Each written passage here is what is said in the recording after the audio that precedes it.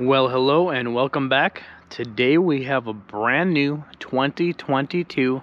It is a Dutchmen Aspen Trail 25 BH. So it does have bunk beds in it. Kind of zipping around just looking at the exterior here. Really nice size awning. Still has some exterior speakers. Power stabilizer sitting here. Does have a power tongue jack up front. Of course, we will get around there shortly. Wanted to kind of show you what the pass-through looked like. Here's that power tongue jack. Front bandages. Kind of down the side. Pretty straightforward rig. No slide outs. Sticking to regular wheels. Nothing special about those. Just gets the job done. This isn't designed to be all the bells and whistles type camper. But it'll have more than your entry-level line. So weight on here is looking like we're at about 4,700 pounds, just shy thereof. And moving on inside, I've got your master bed up front. Looks like a full-size queen.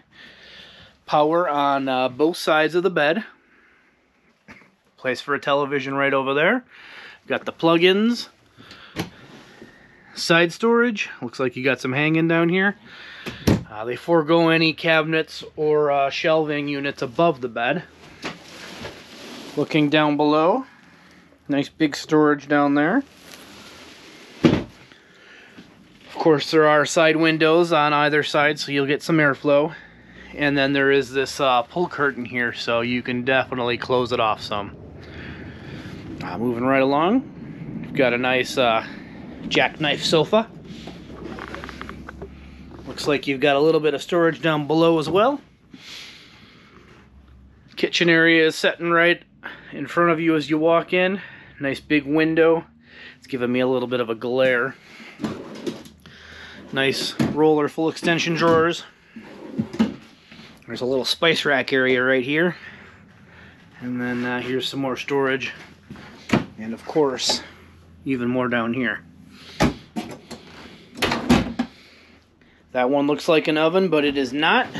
And then you get your 3-burner cooktop. Does have an exhaust fan, so that is excellent.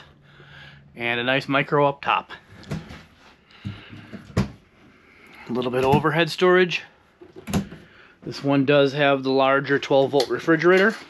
I did kill the power, so that way halfway through this video it doesn't start beeping at me like it usually does. Bathroom is pretty ample. Decent sized shower. Looks like you've got your opening vent over there so you can suck all that humidity out. A little hanger over there. Medicine cabinet is sufficient. Nice sink area. A little down below storage. Pretty straightforward.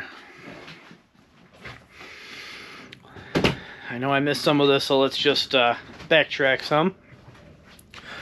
Control panel is set in here. Does have a power awning. Water pump heater buttons are there as well. Nice booth dinette. Plenty of space there. Got some more storage up top here. And then over here you do have a place to mount a television if you so chose. Bunks are double bunks, so pretty straightforward, pretty large. Lights on both. Looks like I've got USB power up here. However, the bottom one doesn't appear to have much.